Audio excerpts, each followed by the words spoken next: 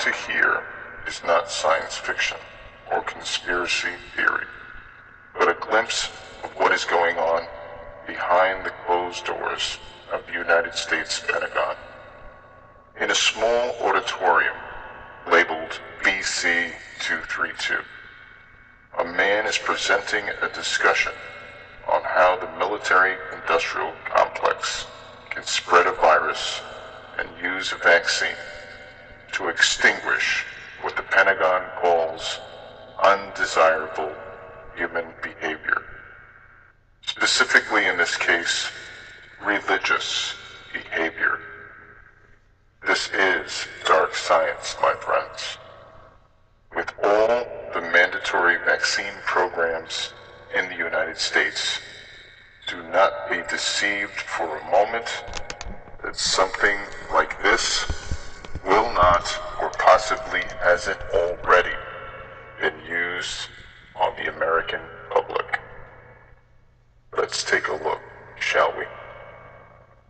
Excuse me, on the left over here, we have individuals who are religious fundamentalists, religious fanatics, and this is the expression, RT-PCR, real-time PCR expression of the VMAT2 gene.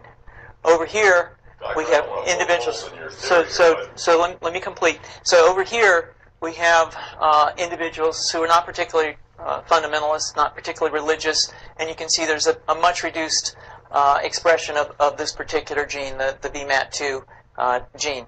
Another evidence that supports our hypothesis for the development of this approach. What you see here is by spreading this virus, we're going to eliminate individuals from donning on a bomb vest and going into a market and blowing up the market. So our hypothesis is that these are fanatical people, that they have overexpression of the VMAT2 gene, and that by vaccinating them against this, we'll eliminate this behavior. So we have some very, very remarkable data in this next slide. Here we have two brain scans. These are fMRIs. These are two different individuals with different levels of expression of VMAT2. On top is an individual who's a religious fanatic, an individual, and we've repeated this numerous times, that has high levels of VMAT2. Now, this individual down here who had low levels of the VMAT2 gene, this individual would self-describe as not particularly religious. In each case, these individuals were read a religious text. This individual lit up the right middle frontal gyrus, shown here, and that's a part of the brain that's associated with theory of mind. It's a part of the brain that has to do with intents and beliefs and desires. In marked contrast, here's an individual who would not particularly self-describe as religious, and when they're read a religious text, what you see is that this part of the brain called the anterior insula lights up. This is a part of the brain that's associated with disgust or displeasure on hearing something.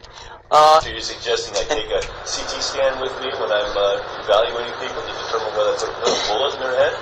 So the data that I'm presenting here supports the concept that we're proposing, and I think that we would not propose to do CT scans or fMRIs on individuals out in the hinterlands of Afghanistan. The virus would immunize against this VMAT2 gene, and that would have the effect that you see here, which is it's essentially to turn a fanatic into a normal person. And we think that will have major effects in the Middle East.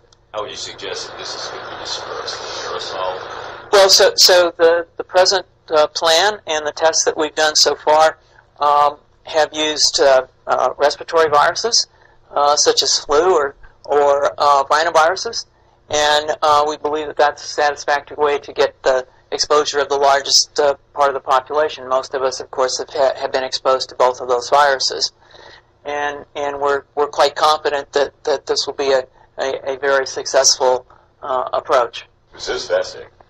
What's the name of this proposal? Yeah, so the name of this project is Fundvacs, which is the vaccine for religious fundamentalism. And you have a proposal already?